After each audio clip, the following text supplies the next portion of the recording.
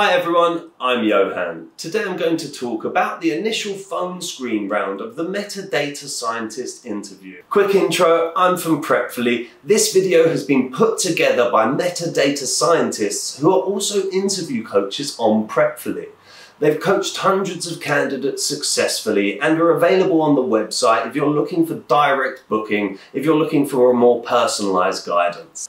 Okay then, moving on to the interview. Also called the screening or recruiter round, this initial phone call is a chat with a recruiter, which usually happens over the phone or online. It takes about 30 minutes. The recruiter is primarily trying to assess your experience as a data scientist, how much of this experience is relevant to Meta, as well as potentially your high-level cultural fit.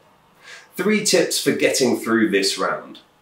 The round starts off with typical behavioural questions such as tell me about yourself and why Meta. So, firstly, prepare a crisp introduction of yourself and your professional journey. Make sure to include a nugget that helps you stand out and be memorable.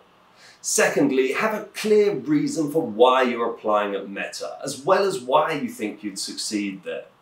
Next, organise your thoughts in advance around topics like what your contribution was and the skills you required in accomplishing certain goals. For instance, you might want to have different projects that demonstrate your familiarity with data modelling, writing really complex SQL, etc. Be super familiar with your past work. Make sure you have a project you can talk about from each of your previous roles. Next, be extremely succinct. You need to cover a lot of ground in this interview, so you don't want to let one topic hijack the whole conversation. You are also looking at a case study that includes an SQL-based challenge. It primarily involves product-based questions that require candidates to provide KPIs and data to support their answers.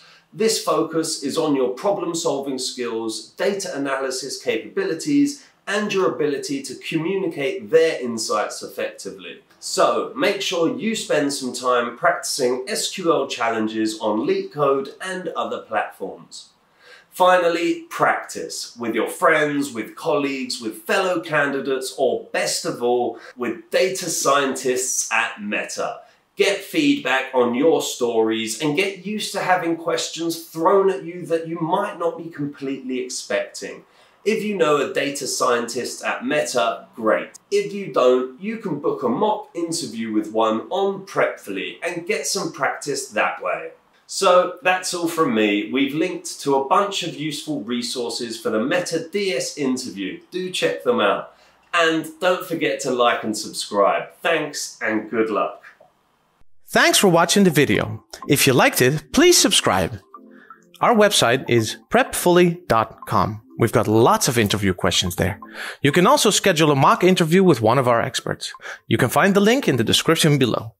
All the best from us at Prepfully, and we hope you totally rock your interview.